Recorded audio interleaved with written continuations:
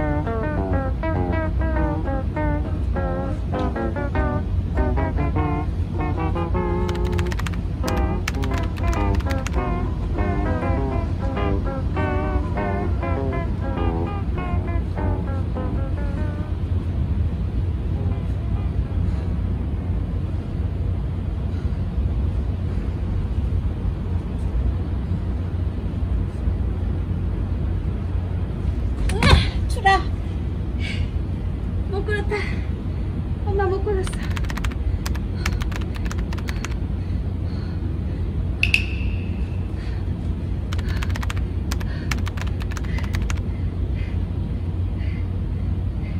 아니야 엄마 힘들어서 그래. 아니야 엄마 힘들어서 그래.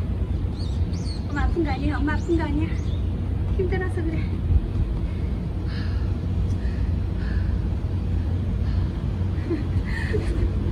엄마 끝. 운동 끝. 오늘 양쪽 다 실패했어.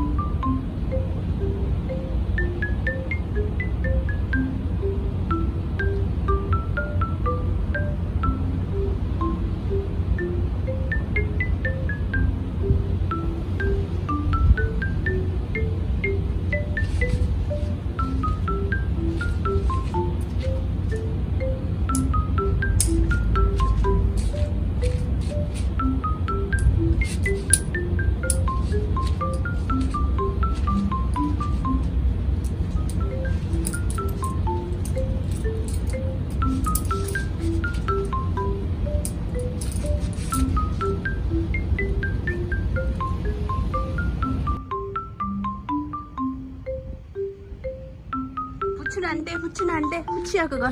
그거 먹는 거 아니야. 부추랑 같이 있잖아. 이거만 먹어 이거. 부추 먹는 거 아니야.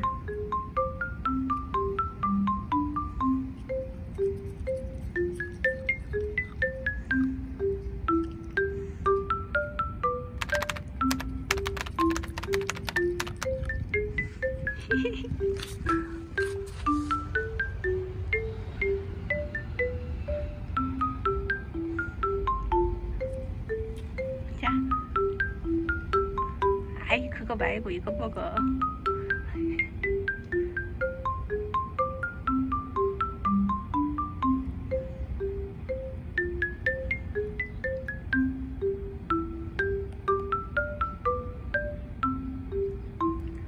엄마가 저기에 잠깐 매달렸다고 팔이 아파서 후들후들 떨린다.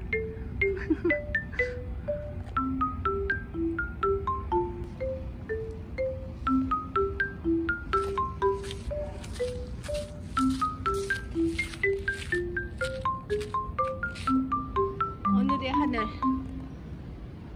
아까 엄청 맑더니 그거 먹는 거 아니야. 그거는 가자 이제. 그거 먹는 거 아니야. 그거 부추야. 들어가자. 아유 똑똑한 우리 복덩이. 들어가자.